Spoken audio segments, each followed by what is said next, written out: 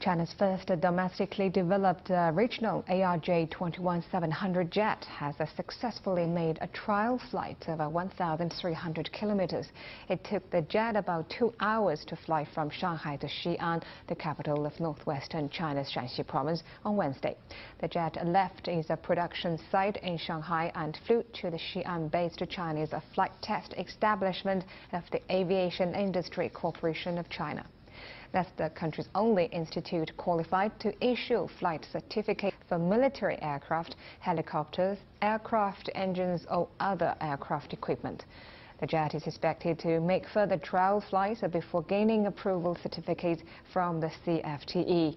The ARJ21 jet made its first trial flight in last November, and it has since made some 18 trial flights totaling about 34 hours, flying at an altitude of up to 9,000 meters.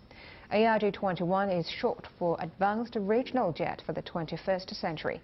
The plane is also the first regional jet that China has fully developed on its own. The first ARJ21 jets are expected to be delivered to clients next year.